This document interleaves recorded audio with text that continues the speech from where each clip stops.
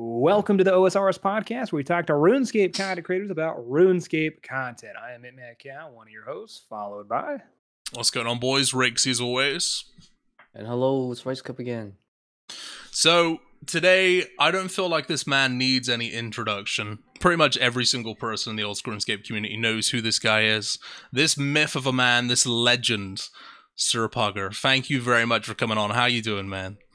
Good, thanks for having me. That was quite an introduction. Hey, well, you deserve it, dude. You deserve it. I mean, you're like a pillar in this community of busting bots and exploiting stuff like that and figuring out the deep dark secrets. You have. I do gotta say, we might have viewers that are not from the RuneScape community. So, Puggers, if you don't mind, real quick, could you just kind of go over an overview of what you do in the community? Definitely, yeah. So basically, RuneScape's in-game currency translates to real value on a black market that is supposed to be against the game rules. And so people create robots to play the game to get the currency to then sell for real money. And so I guess the point of my channel basically right now is to find those robots and try to break them or report them to the devs of the game, stuff like that. And I guess a secondary part of my content is running esport-esque challenges, or competitions where people compete for an hour to do various things, and then I try to reward them with gold. I like those. I like those challenges a lot, man. I tried one of those, like make the most money in an hour on a new account. What was the winner? Like 20 mil or something? It was like 10 mil, some crazy amount for the hour. It was 5 mil, right? It was like a Feral Scepter, right? Oh yeah. I've done 3 or 4 different money making ones. Yeah. Live as long as it's not solo mission winning every time. I approve. I like it. I heard he's next ahead of the competition. He's way too good. It's either solo mission or the summit. Yes, yeah. Man, Crazy. I mean, when you're chucking up that much GP on the line, though, like, it makes it interesting. Like, when you do one of those, how many entries do you get? It depends on the challenge. So some of them, I think the most was maybe like 80 or 90, which is a lot for like people recording a full hour and sending you it. But I think a couple of them, I only got like 14 or 15 entries. And so it's like, oh wow. I mean, it's a billion GP and only 15 people entered, but really easy chance. Man. Damn, almost a 10% chance to win. Yeah. I might have to try that next time. I was like, dude, I bet hundreds of people are entering. Now I know it's not a lot of people. Hey, it's also good exposure. It's good exposure. I think Solo, you know, he's a great marketer, so he knows opportunity when he sees one. Like, agreed. Plus, if you win, you can make a whole YouTube video out of it. I think Solo Mission's done that a couple of times with his runs. Exactly, marketing. Yeah. He's genius marketer. All right. Anyway, so we'll do some Q&A with Pugger real quick. What is I'll start. What's the biggest bot farm that you have found so far in your findings? Or the craziest? How about that? Yeah, so the biggest is definitely the mobile Zulrah bots I found. I mean, I didn't know they were mobile bots, but I was hopping through worlds and I realized there were like 10 to 15 Zulrah bots on at once. They all look the same. And I was like, there's no way. This is like one of the most watched spots in the game for bots. Why aren't they getting banned? And I reported it to Jagex and they were like, oh yeah, our system wasn't picking this up because they were botting on mobile. And I was like, okay, wow. I think they do have mobile botting checks, but somehow this slipped through. And then I was like, so like, how much GP are they making? And Jagex was like, oh, probably about 250 billion GP per month. I was shocked that they even told me that because that looks horrible. And they don't usually like tell me that specifically. It depends on like how big the bot farm is. Like the bigger bot farms, you know, they won't usually tell me how much they're making, but that's like what, over $100,000 per month if they're selling that gold. That's crazy. Is that why Zulrah items are just awful right now? Probably part of why, yeah. I mean, also Blowpipe got nerfed, but yeah. Blowpipe got nerfed, and Jagex has banned those bots. That was a long time ago. Yeah, I was gonna say, like, has the situation improved there, or is it still the same?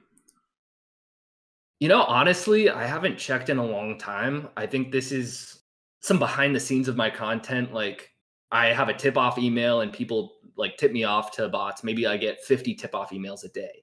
And a lot of them are bot farms I've already covered.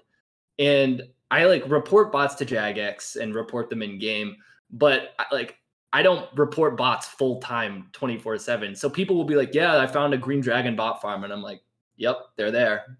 Cool. They will always be there. I've probably made 5 videos about them. The area's not being watched closely. Never has been. Jagex has never implemented anything there, and yep, that's how it is. Like I'm not going to sit there and report them. Yeah. I mean, even if you do, they're going to come back. Yep. Yeah.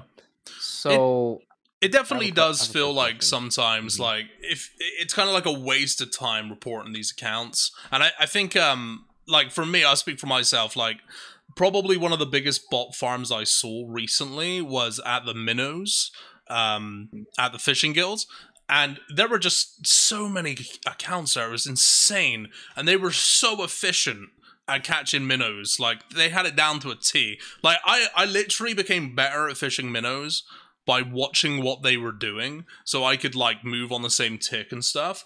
And they all had, like, really high fishing levels. And I was just looking at it just like, there's no way nobody's reported these accounts. It's so sus, and it's just like, why even waste my time reporting these guys? Because they're clearly, they have been reported and they're not being banned for whatever reason. It's definitely like, it's a demoralizer, right? When you see that.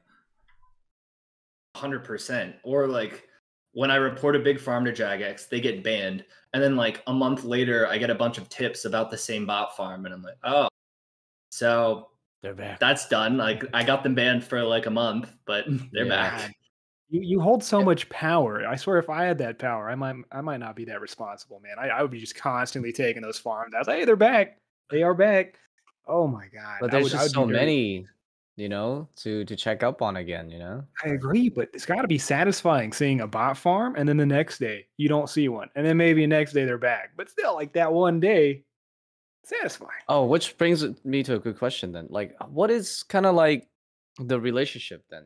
Between you and and whoever is on the JMod side. Like, how, like, are they annoyed that you like report this many, or like, is there like a nice balance between the often the amount that you report and then them actually taking care of it, right? Like, what's the process like too? Yeah, of course. So back when we kind of set up my own Discord channel, I joined the like official content creator Discord super late. Like I thought when I joined, everybody else was in it, and I was like, oh, I didn't know this existed. But they set up like a channel for me, and I started sending them usernames and saying like, hey, could you tell me like how much wealth was on these accounts and are they bots? And so it was like a good back and forth, I would say, for like 4 or 5 months. I would find a list of like, let's say 20 or 30 bots, new and interesting bots that, for example, in the Forthos dungeon, full Guthins bots, just killing red spiders, like weird places. And so I'll gather 20 to 30, I'll send the list. And then I would say like sometimes they'll respond and be like, oh yeah, we found like 150 more. This is how much the average wealth was. We found their mule. It had 4 bill on it, whatever. So that's kind of the process. I will say in the last like 5-ish months, there's been like almost no response just because I think the team's been really busy.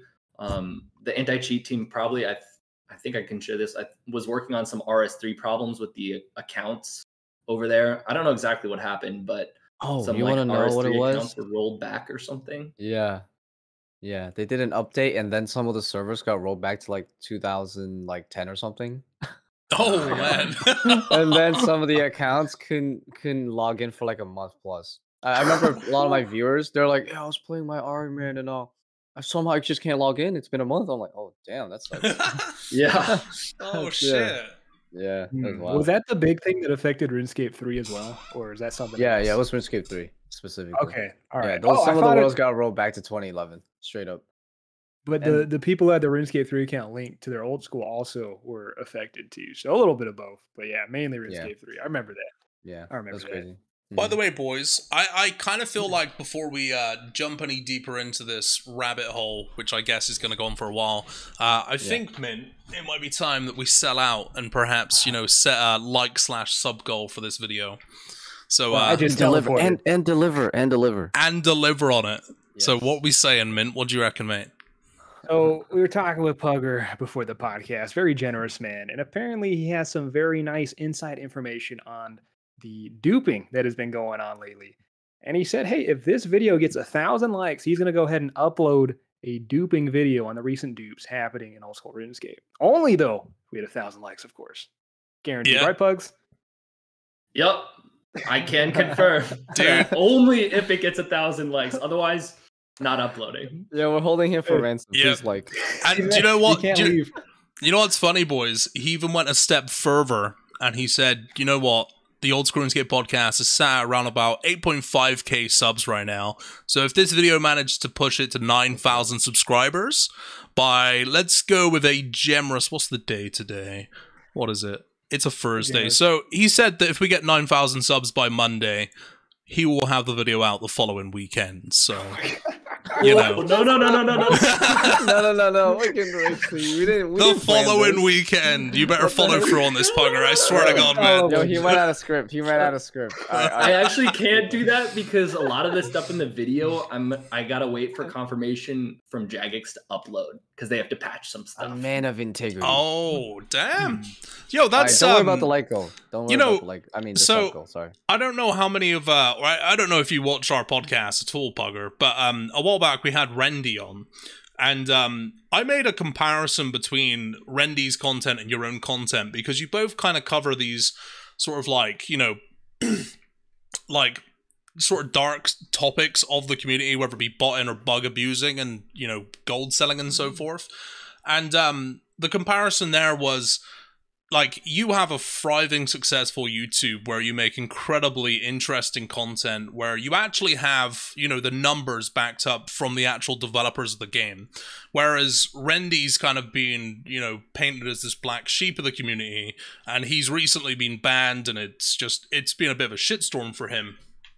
And I basically said to Rendy, I was like, you know, it's like, if you were on good terms with Jagex, I wonder if your content could kind of become, like, streamlined the same as Sir Pugger's, but obviously talking about bug abusing instead of bot busting.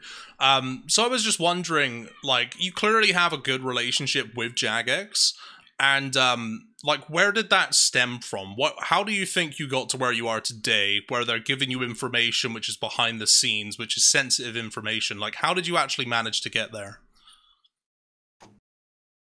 So I guess first, I wouldn't say the information they give me is that sensitive, and a lot of it could be figured out the hard way. So for example, like, are these accounts bots? Instead, I could just like report them and wait to see if they get banned. So some of the information, it's really not that sensitive. Like, sometimes they're really helpful and tell me how much gold got removed from the game from a bot farm, but it's really not like super secret information. But I would say the relationship kind of started with, again, me being added to the content creator Discord channel, and then just saying like, hey, I reached out to a community manager at Bolton and was like, do you think the anti-cheat team could like give me a few stats on content? And it would be a more positive thing for my videos, because up until that point, I was like interviewing cheaters. I was like saying like, look at all these bots, Jagex does nothing. I was really railing on them. And I was like, well, what if we turn this around? What if, you know, we kind of work together more? I send you usernames, you send me some stats for content, and it's like, hey, we got X amount of GP banned from the game, instead of, hey, look at all these fucking bots and how annoying it is. So that's kind of how I pitched it. And he was like, okay, maybe. Like Jagex is with a lot of things, it took like months to even kind of get that going. But eventually, like, I was reporting enough bots to them and they started responding.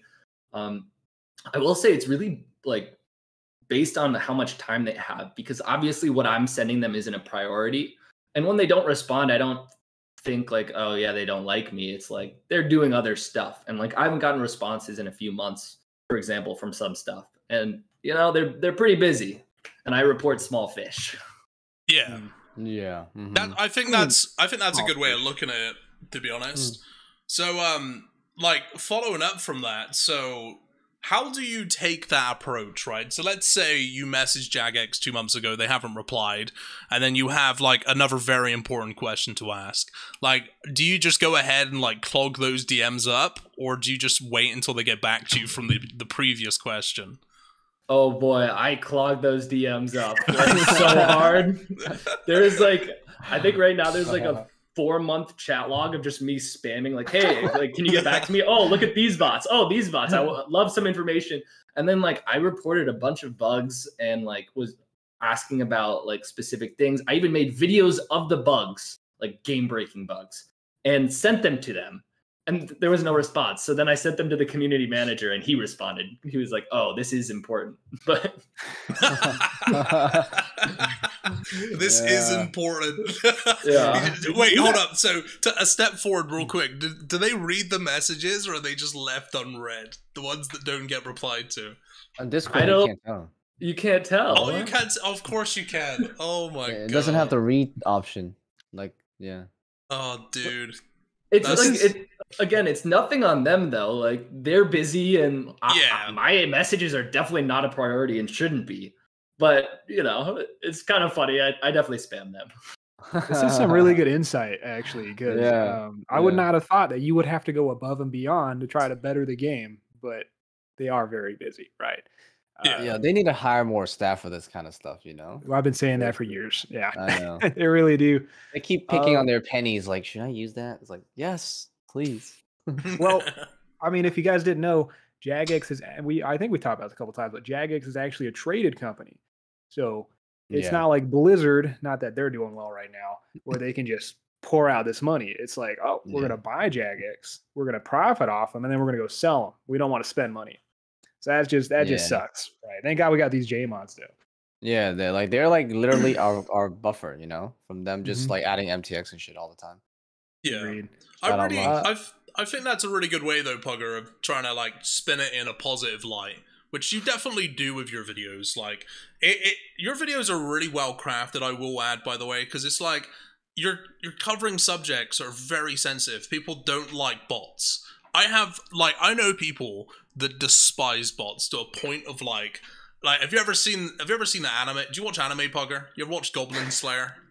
No. Oh, it's basically about a guy that's like absolutely nuts, right? And he hates goblins. Like the only kind of like contrast or sort of like way of describing it in a RuneScape term is imagine a max level 126 and full Inquisitor just in Lumbridge destroying goblins with like Dragon Claw specs and shit. Like that's basically what that anime is.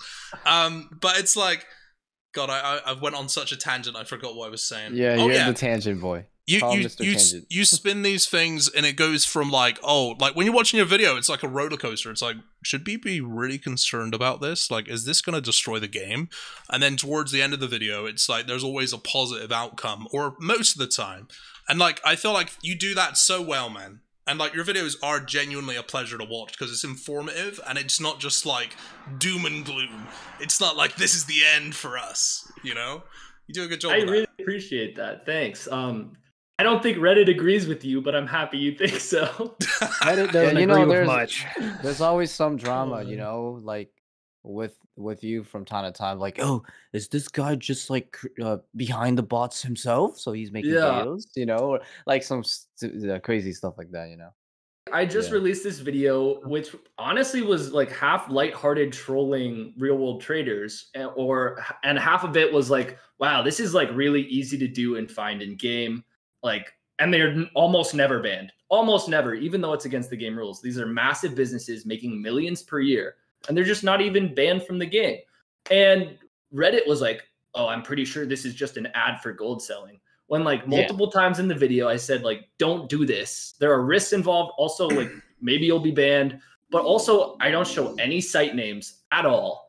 Like no specific names, nothing. And I'm just trolling people basically in game. And they're like, oh yeah. And what that post has like 1,500 upvotes. And now that video's like being disliked like crazy. And I'm like, come on, like what's the big deal? Like the other argument, sadly. The other argument was like you're advertising gold, but then on the other side of it, people were also saying like, and this video is bringing nothing new to us. And it's like, well, what am I doing wrong then if everybody already knows what I'm saying? Like, it's not like the RuneScape community is 12 and needs to be told that you can Google buy RuneScape gold, find a site, and do it in 5 minutes, right? Like, we're all 20 plus years old, basically. Like, I'm not treating people like children. They know how to find this stuff. Yeah. That's why there's so many gold sellers, you know, because people buy them. Yep. Everyone's got a job. It definitely does sound like a stretch.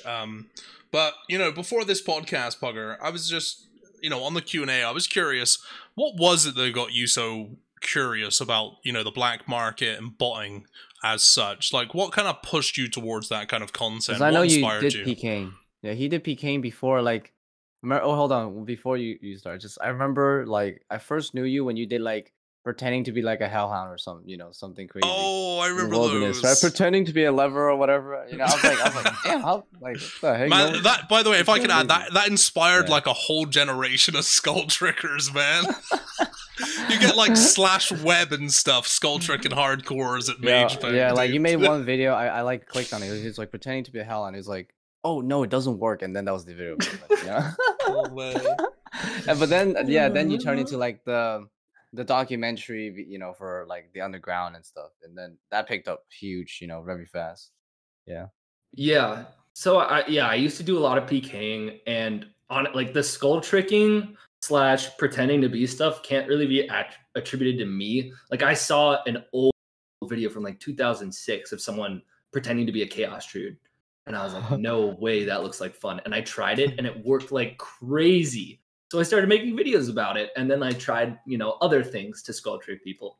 But where was I going with this? Yeah. So to bots. Yeah.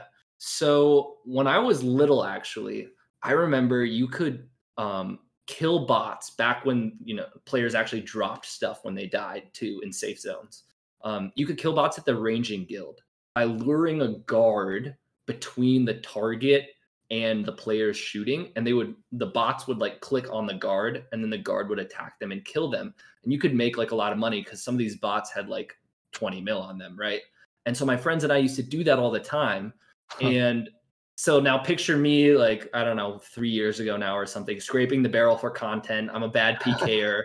Other YouTubers are like way better at PKing and growing a lot faster than I am. Torvesta. But like, you know, I don't know what to do because like I've already pretended to be most NPCs in game. And so I started like targeting bots because you could kill bots in the wilderness. And I was like, let's just go for the robots. Like, this kind of new. And those videos actually started taking off. And it kind of reminded me of my childhood, you know, getting those bots in the ranging guild killed.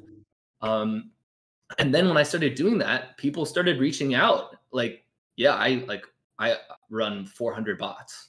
And I was like, what? Who? I didn't know anybody ran 400 bots.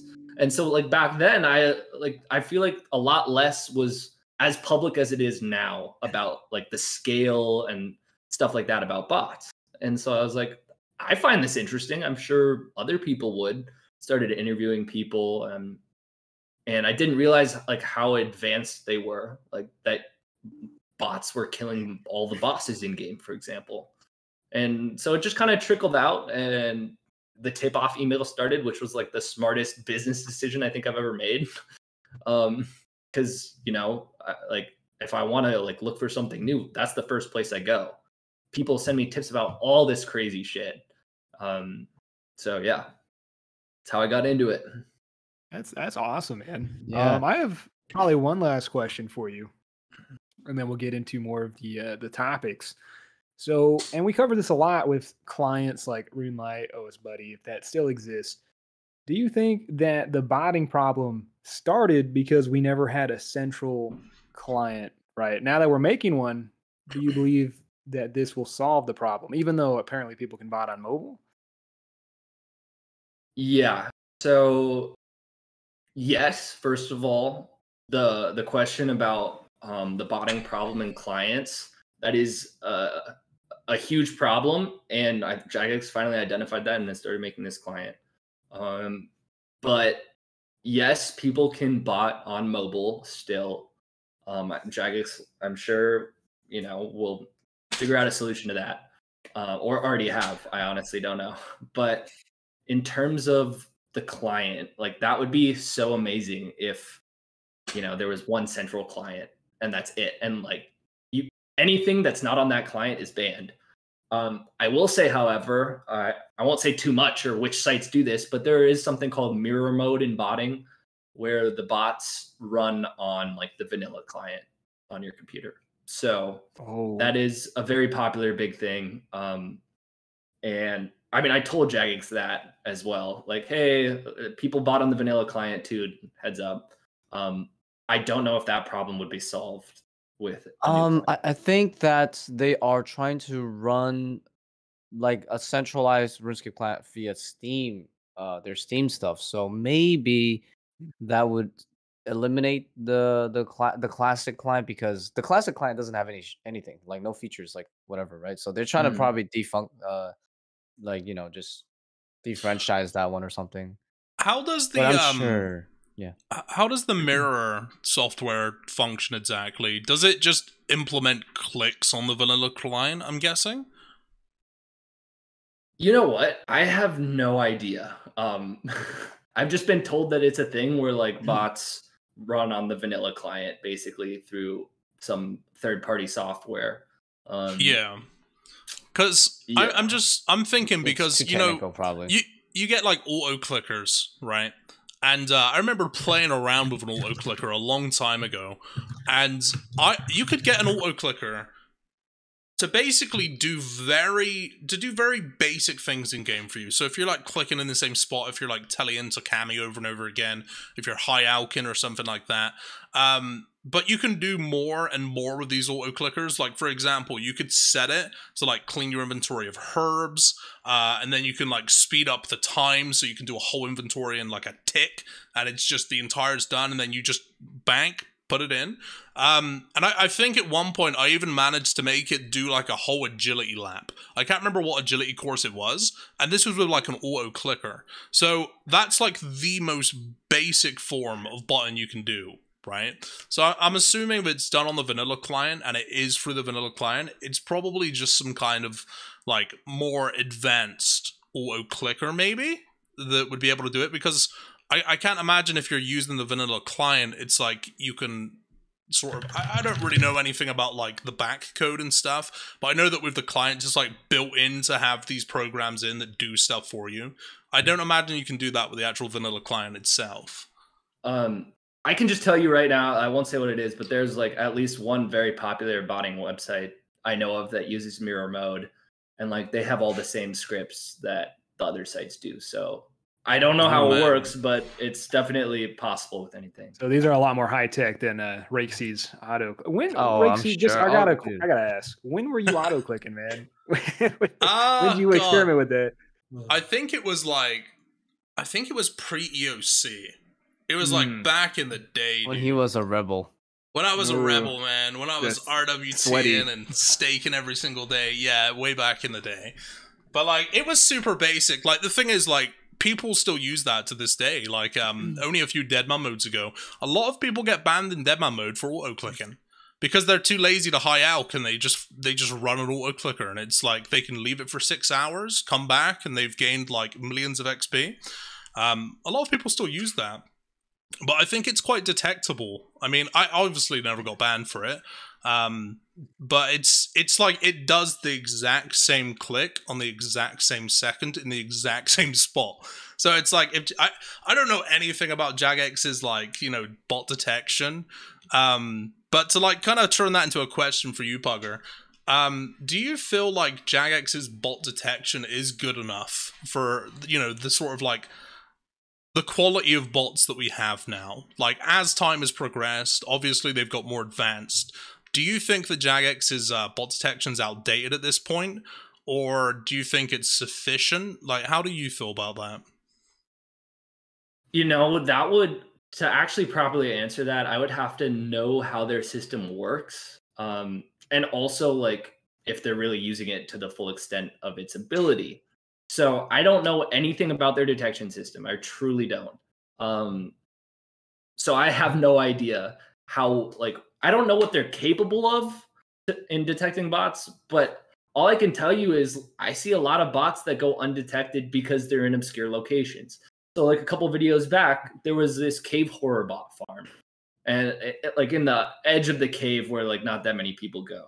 And I had only found it because I got a tip for a year before that there was a bot farm there, and the same accounts from the year before were still there, and they had 80 million attack, strength, and defense experience each. And I was like, and I reported them to Jagex, like, hey, are these gold farmers? And they're like, nope, they're bots. We banned them. And I was like, what? What the hell, bro? I mean, 80 million. Dude, they would have made a lot of money from that. Dude, like, with my current series, when I was like a med-level account, I killed those cave horrors because you can get a lot of money through black masks and through seeds and stuff.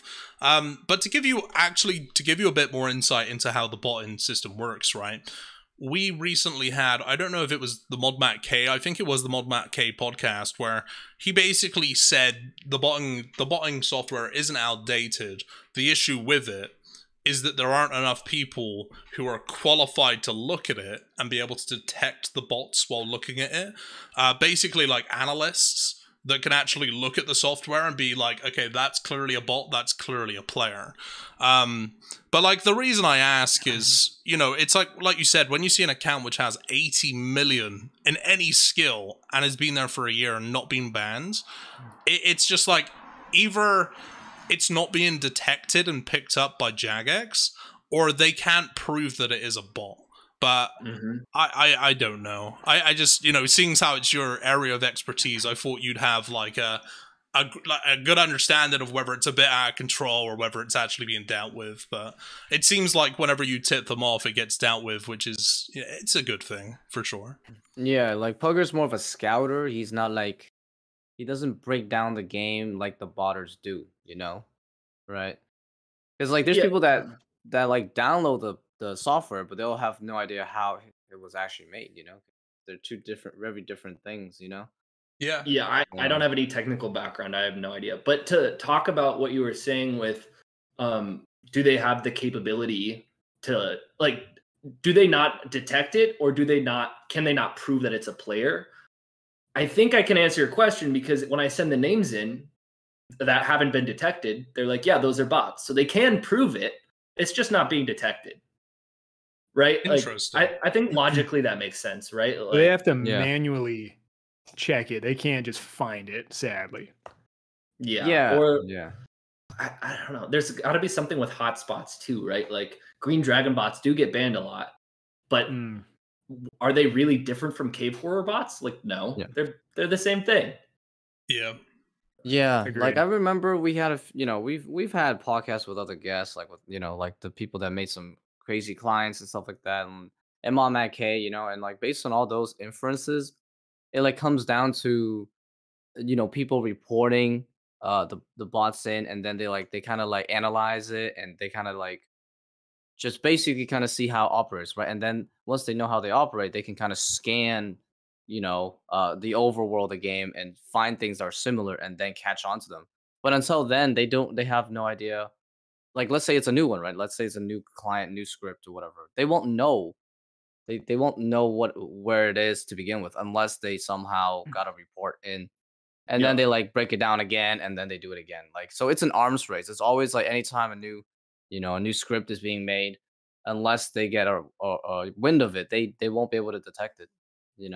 Somebody's got to report it in. So it actually is kind of important, because even if not all of them gets banned right away, right? They kind of need to know what's out there so they can start breaking it down, from what I've gathered. So yeah, I mean, well, guys, sadly we only have an hour, Mr. Pugger, and we still have a lot of topics to get through. So I was thinking maybe we could jump into OSRS black market now.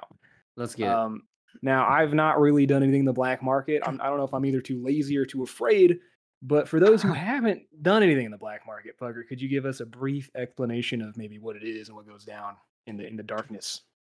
I guess, first of all, I'll just say, like, the information I have is basically all public, like on the forums. And also, second, it's actually not at all a scary place. Like, it's just a bunch of RuneScape players who also are trying to profit from the game. So like black market, I say that a lot too, but it's really like it's cool. not that nefarious, right? Like It sounds scary. there are definitely instances where the black market has leaked into real illegal things, but the black market, for anyone who doesn't know, it's just basically buying and selling gold on RuneScape is the major thing, or services for real money is against the game rules. I don't think it's illegal actually, but it's against the game rules. And so black market refers to the activities between players and businesses of buying and selling those things discreetly to try not to be banned. Would that account for like account selling and name selling as well? Yep. Yeah. Well, so name selling is tricky. I don't know what the exact rule is. I think it flip-flopped. Like if you buy names for in-game gold at one point, that was okay or is okay now. I'm not quite sure. Gray areas. RuneScape loves some gray areas. You said that there was a real life crime sometimes attached to the black market. Could you give us an example of an instance? Yeah, definitely. So over the pandemic, I was trying to research things that were in the RuneScape community, but also might like leak out in some ways to try to, capitalize on the huge viewer increases then, to try to expand the horizon out of RuneScape too. So I was trying to relate it to the real world. And I was thinking about doing a video on RuneScape name selling. There's like especially one person in the community who like has run some of the major name selling marketplaces. And so I interviewed him, and then I was like, well, it's not just RuneScape names that are bought and sold. Like obviously nice names on Instagram, for example, rare names are bought and sold. And they're bought and sold for a lot more than RuneScape names even, that you could sell something like Zeus on Instagram for like $30,000. Not exactly that, but so I asked this guy who is big into the RuneScape names to introduce me to someone he knows who's bought and sold Twitter and Instagram names. His Discord name was Rolex, and we talked for like 45 minutes, had a voice interview. He actually was like very pleasant, told me all about this. And I asked like, oh, how do you get the usernames though from these websites? And he's like, oh, we buy them. And I was like, but don't a lot of accounts, like Instagram accounts, get hacked and then they resell them just like RuneScape, right? And he was like, oh no, but we never do that. That's totally illegal. It's like, okay. Anyway, fast forward, like I want to say 5 or 6 months, and I messaged Rolex and he never responded. And this RuneScape name seller messages me back and he's like, yo, and just links me to a court records. And Rolex is one of the main people in the whole Twitter hack scandal. Holy. And he is in prison now. And I was like, and like in the chat with him on Discord, like we were talking all about OG Users, the site that swaps these names, like real social media names. And like I was asking him all about it. I was like, I wonder if the FBI like read my transcript with him on Discord. Because like I was talking about what he did, but like I mean he hadn't committed those crimes yet. And he didn't admit anything to me. But yeah, basically he was the hacker who got into Twitter, then like sent him the names and he would list them on OG Users and sell them. Oh, that's insane. I mean, it's pretty easy to kind of like infer that there's a high chance that he's the one hacking or he's in the group, that does it, right? Yeah. Maybe, but what's the FBI doing? Just going around finding people stealing Twitter users? I mean, bro, they're master Google users. They've mastered the art of Googling. NSA, I mean, it's definitely not a bad thing because, like, people have been able to get away. Like, people have literally been getting away with murder on the internet since it came out, and it's been so unregulated. And it's like people they're just I feel like people can be their worst like version of themselves online and just get away with it, like no problem at all.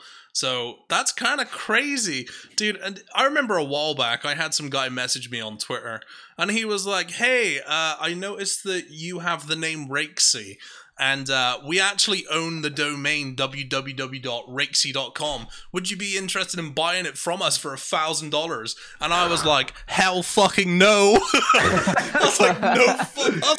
I was like, fuck right off. There's no way. You can upload your videos. I was like, what an absolute... I was like, there's no chance, bro. I'm not buying that domain. Would never pay you for that domain. No thank you. People must make businesses out of that kind of stuff. Like buying and selling names. It's crazy, man. Well, you know what? Oh, sorry. I was just going to say, behind the scenes, what probably happened there was there's an automatic bot or like some sort of API script that checks to see if a domain name is taken and checks a list of people with over X amount of subscribers on YouTube or Twitter.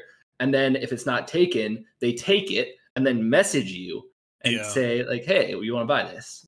That's how they make money. Yeah, it's kind of like a crazy flip. Yeah.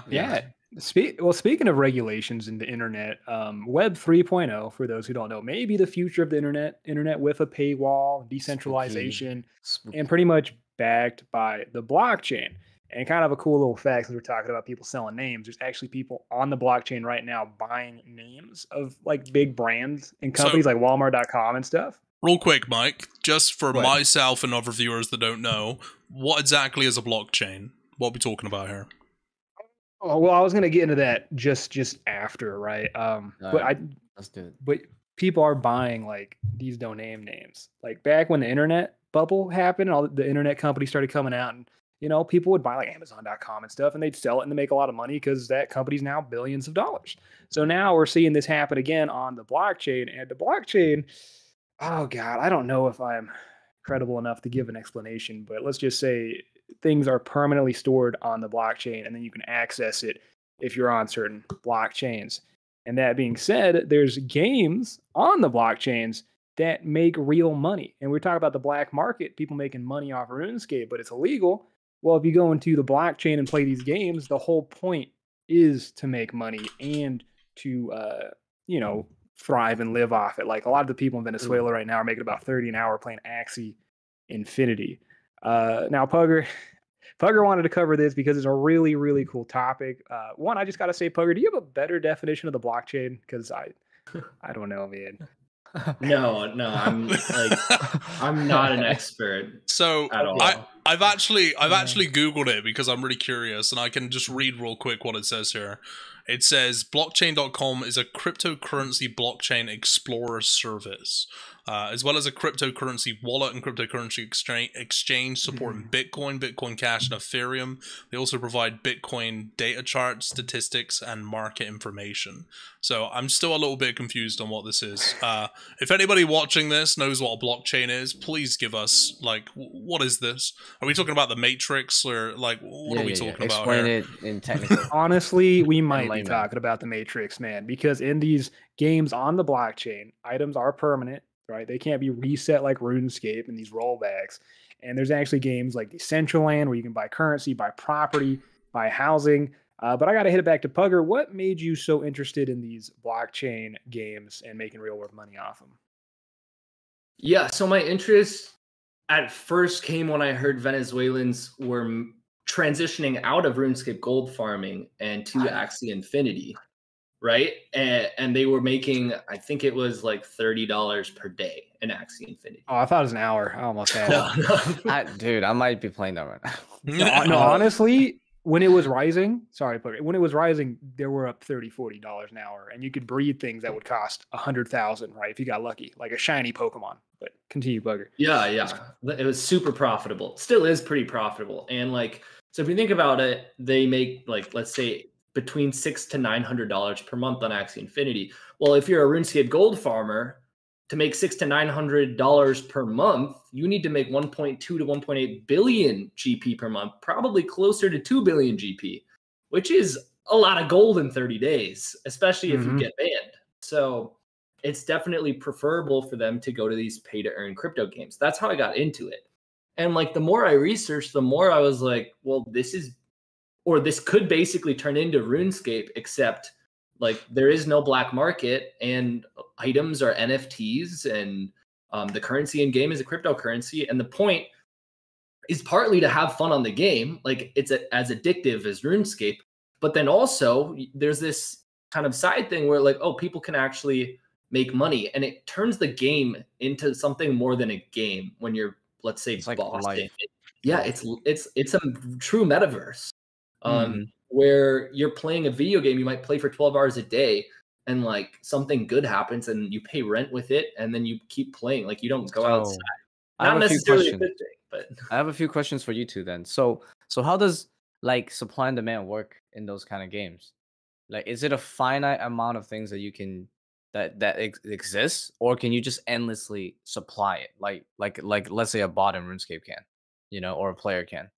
yeah, so there are different methods of controlling the burn rate of their currency. So there has to be, or for these games at least, they've set up a way for currency to be burned so that supply decreases in some way as people also make the currencies as supply increases. And the whole point is to try to almost balance that burn rate versus the earn rate, right? So that there's not tons of currency flooding the market. Axie Infinity's started to do that. They haven't mastered it yet because more currency is being created than destroyed. But for example, you can only play for I think 3 hours a day on an Axie Infinity account. So like that's trying to control, excessive amounts of earning. I guess I haven't played the game myself, but yeah, I just gotta say as well, Axie Infinity started out as a below $1 million market cap, and now it's well above $1 billion market cap. And sadly, I don't know the market caps for games. I really don't know. I'd imagine Nintendo probably has them beat, maybe. But for a game where it's a collectible game, it's really simple to have over $1 billion in market cap on that one game. It might start making these AAA games go, wow, we only make, I don't know, $60 per game. We got to hire all these developers. We can open up something on the blockchain. Ecosystem works for itself. That could be the future of gaming, right?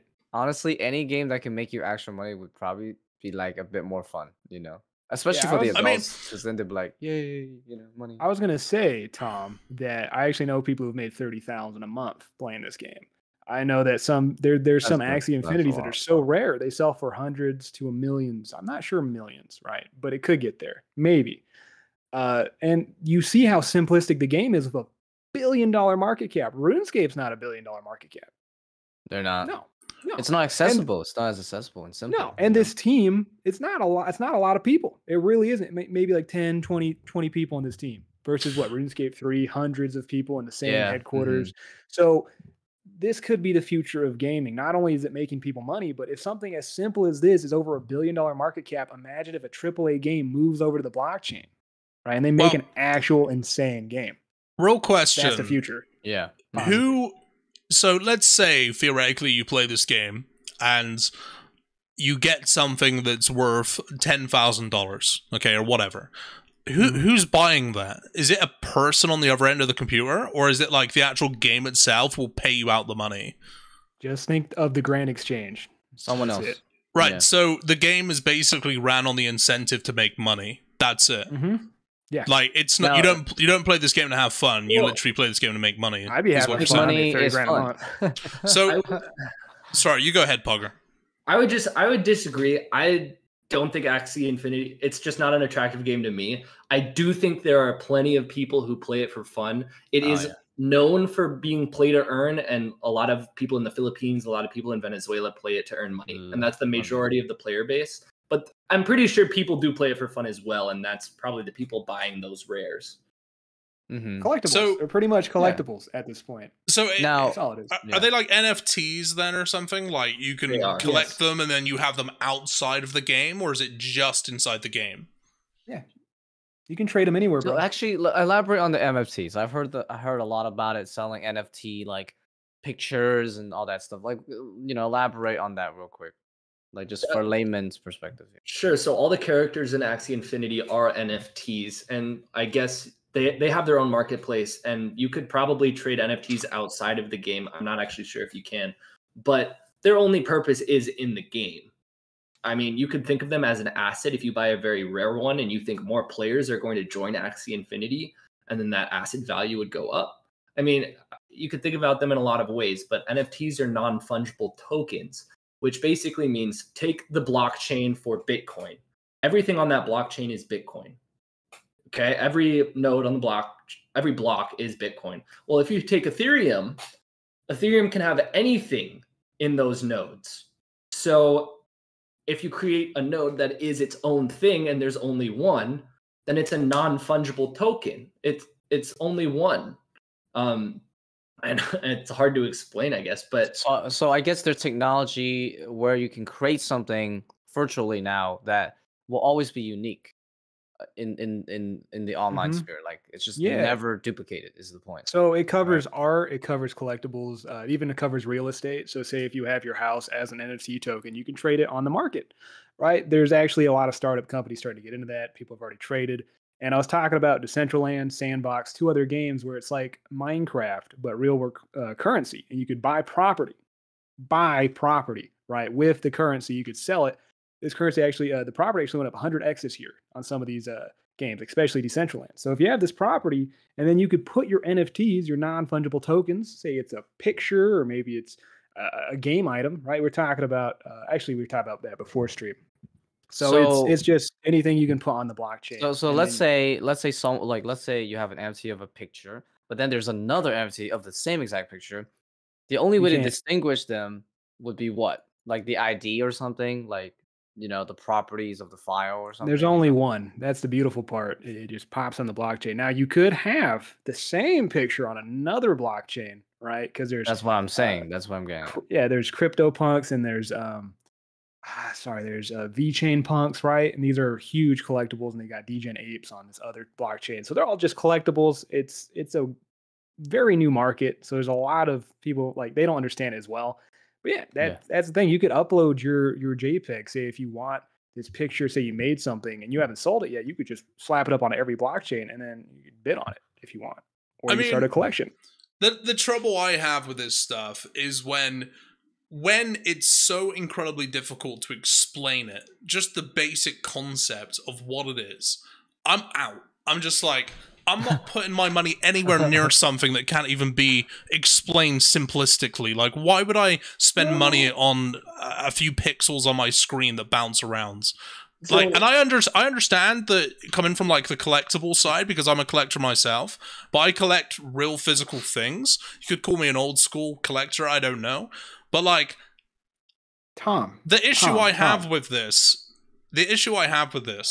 is it just seems like a scam, bro. If you can't explain it simply, I'm not putting money into it. I did, bro. No, I get it. I get it. I mean, I get it.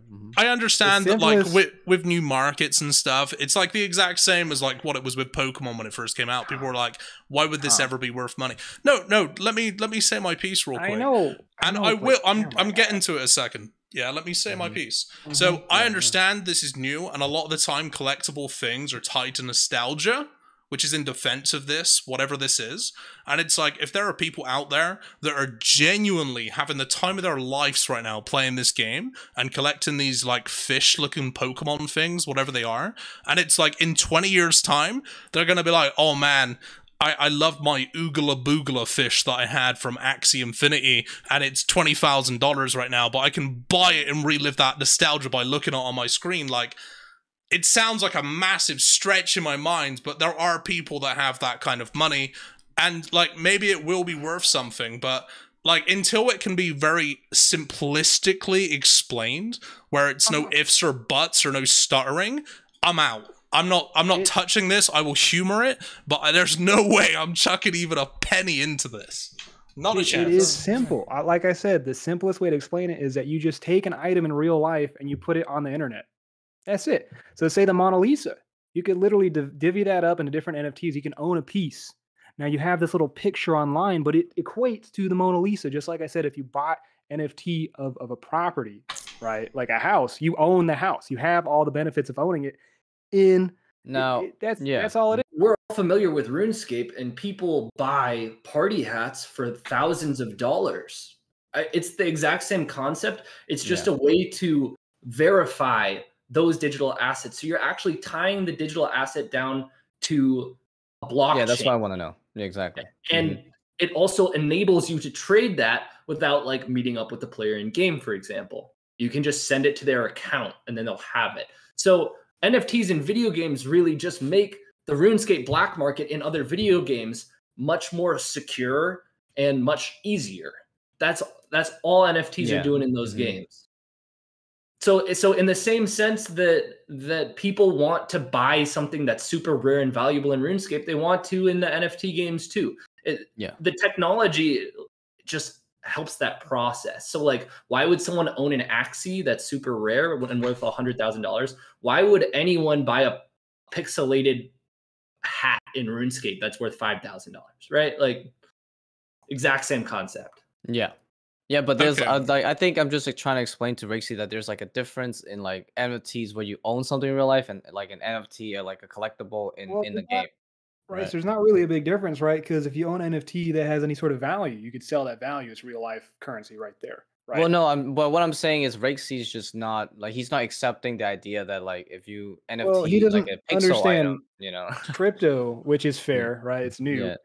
I don't have any crypto or any research on that kind of stuff. Well, I know a lot of people are widely behind it, but we're doing a shit job of explaining it, which is also part of the problem. Yeah, like, that is the issue here. There's nothing which is finite. Well, no, with this. I understand it at a basic level. You know, it makes intuitive sense.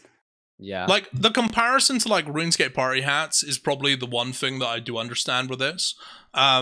I guess the only difference is in my eyes, I see it like, well, party hats never came into the game being worth something in the first place, more or less. It was never something which was intended to be worth something down the line. It just inherently and naturally over time acquired wealth as time passed on, and people were like, hey, that's a really old item that came from a specific event in RuneScape's history, which people now want for whatever reason, because it's a sign of wealth or because it looks nice. I guess it would be interesting to say where this ends up. My 2 cents on it, I personally don't believe in it, as you can probably tell, but I mean, it doesn't help that there's no finite explanation for exactly what this is, and I don't buy into things that can be explained simplistically. You know, definitely don't have to buy into it, Rixie. I'm gonna try one more time here. It's literally just you take something and you put it and you put it online. Just like say your money's already online. Right? It's not like a digital dollar doesn't have an inherent value. You go to the ATM, you get it, right? Just like if you have a house, you own the house in an online token. You could trade it way easier, probably less fees, and you get everything from it. Like you can own a sound clip and then get royalties from that sound clip. It's just anything as an online token, just a coin of something. You're just turning something into a coin that you can trade. That's it. I get that. I understand and that. And then it's backed, you know, right? It'll be interesting to see how this space transpires over the next couple of years. Right. God, Sir Pugger, man, I know that you have to go. It's been a pleasure having you. Dude, I wish this was a longer one. I hope that you can come back in the future with more time on your hands, man, because, God, I feel like there's... She'll come back. Yeah, what... Easy. Dude, I really, honestly, there's a lot of stuff I wish that we covered with you, but I know that you're a busy man, busting bots and so forth. It's been a pleasure having you on, man. Do you have anything that you would like to shout out or anything like that to the people watching? No, thank you so much for having me, and shout out to everyone except Reddit.